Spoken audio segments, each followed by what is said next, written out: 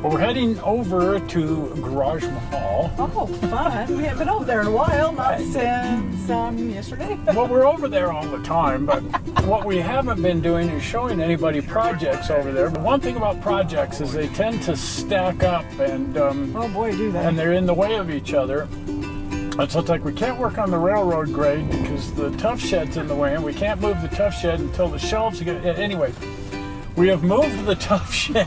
We did.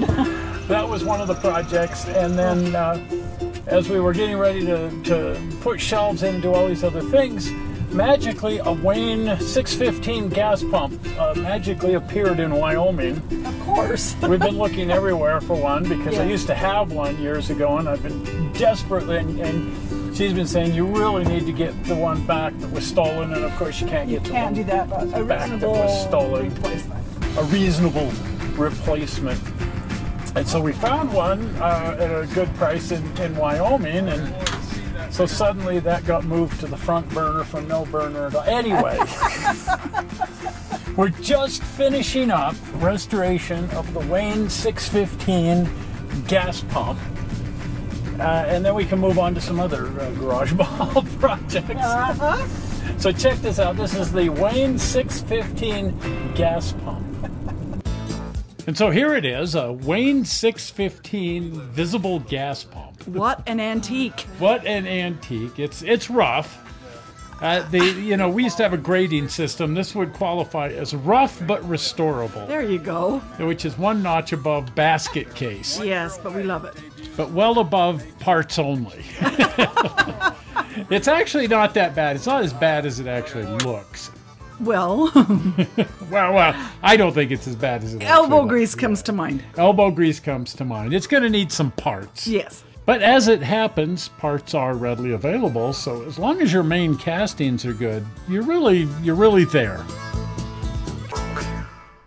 So we ran into a bunch of these at the Peterson. Yes, we did. Look in at Los those. Angeles, and I was just going nuts because I love visible gas pumps. And it was like, we have just got to get one to replace the one that went missing 10 years ago. 20 years ago! Oh, yeah. Yeah, 20 years ago, this one went missing. But I found this one years ago and restored it back in the 1960s. Oh, my goodness. So this whole piece of business started on an old car tour to Zion Canyon in 1967. Oh, my.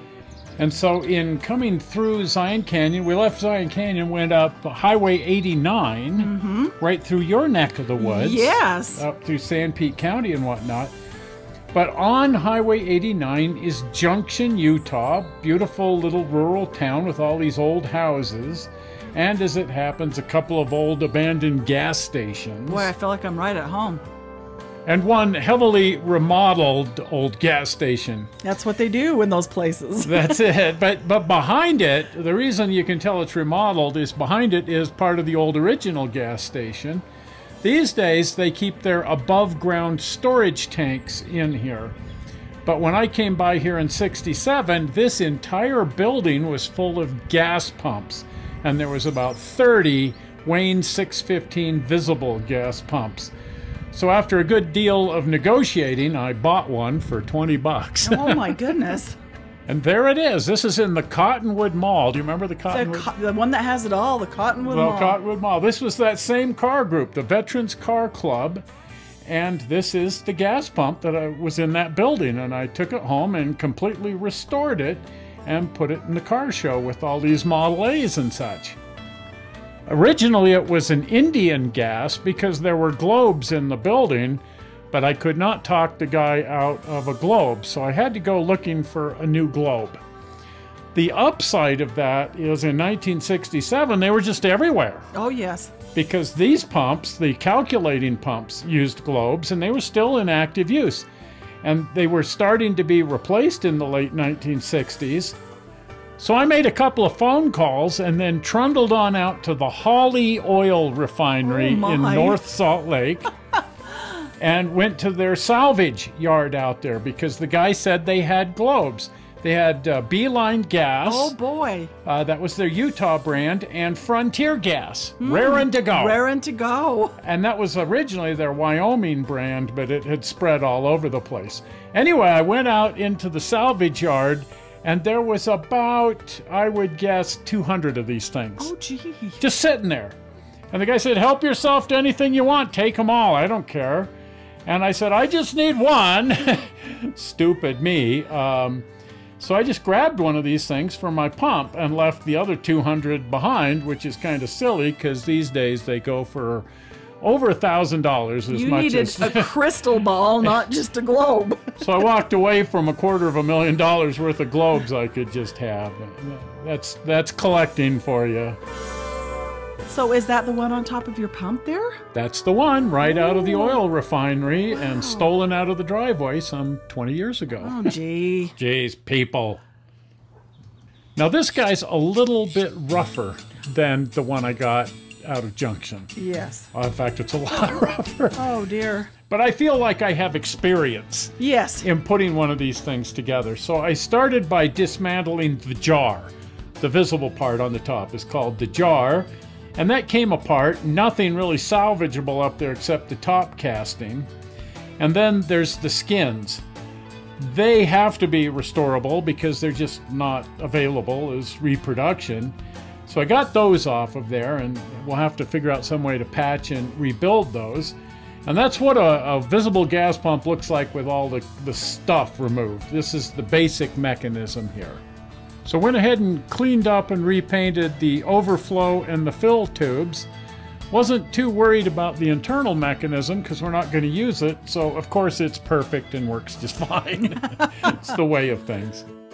So the first thing I replaced were the support rods. These are new replacement brass support rods from Fix Gas Pump Restoration. They've got a nice website and stuff. Anyway, they make parts for these things. And these brass support rods are better than the steel because they're not going to rust away like the old ones did. And I think they look kind of spiffy. They look really neat. Of course, we also needed a replacement glass cylinder.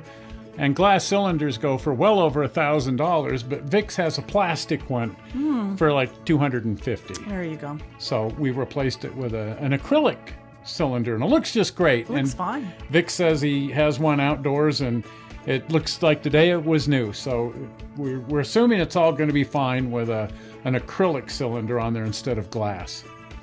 So with that all in place, we could reinstall the top casting, which was in really good shape and cleaned up just fine.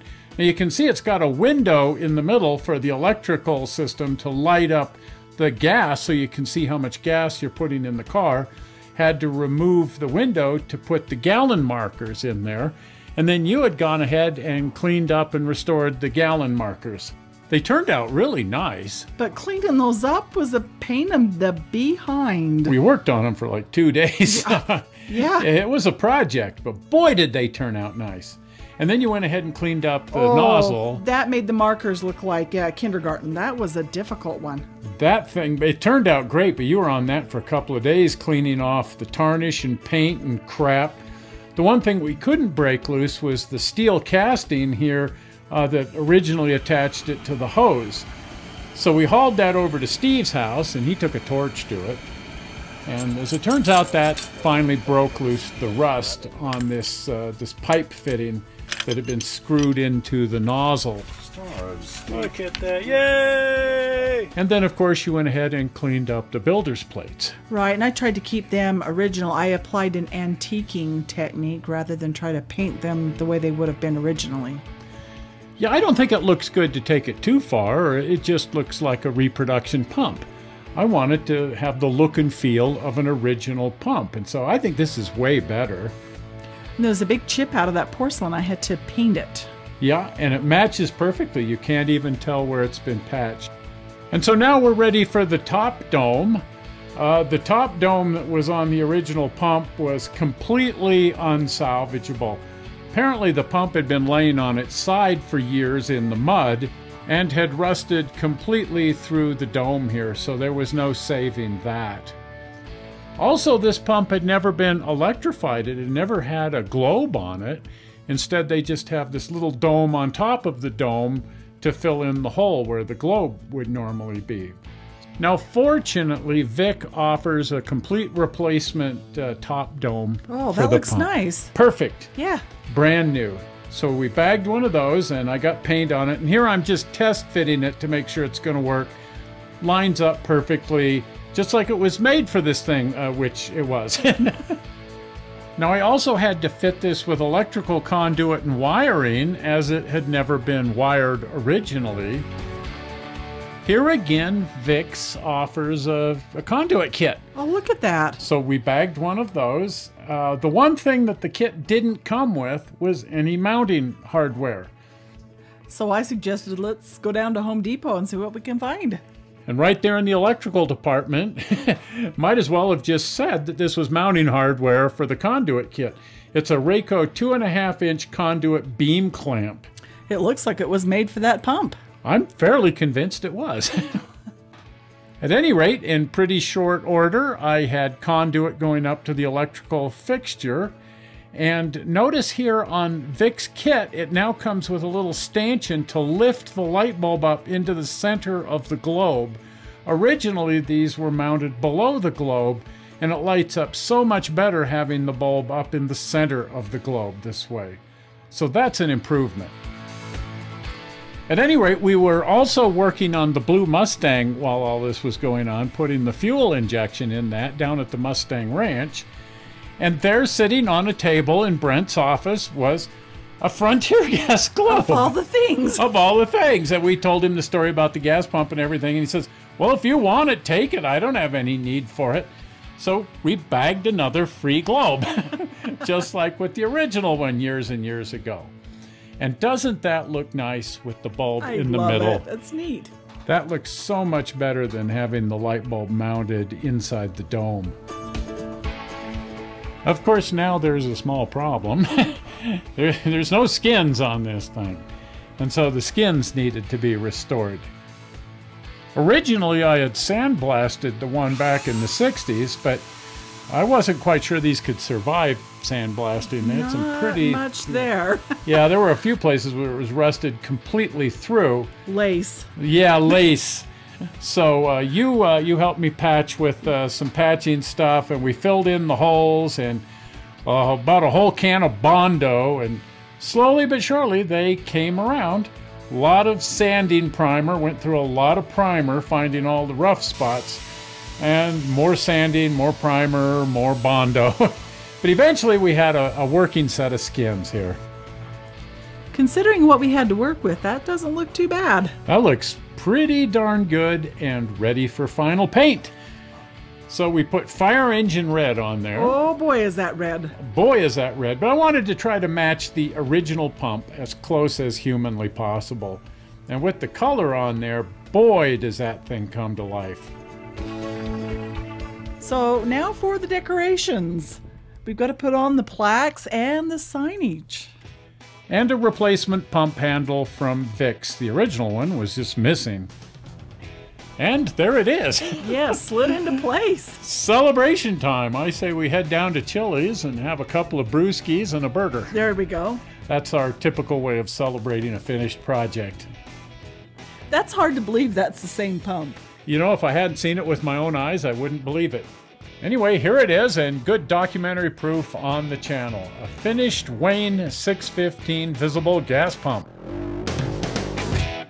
Well, we now have a Wayne 615 gas pump. We certainly do. And it lights up, and it looks really good. And, yes. And sort of like having reality back in a proper, the planets have aligned. That's what we were intending. And everything's now good. There is a balance in the force. There's a balance in the force. Well, if you haven't been to the channel or the Facebook page, do pop over to one, other, or both. And while you're over there, you can give us a like on Facebook, or when you're on the YouTube channel. Of course, what would really be neat is if you would subscribe to the YouTube channel.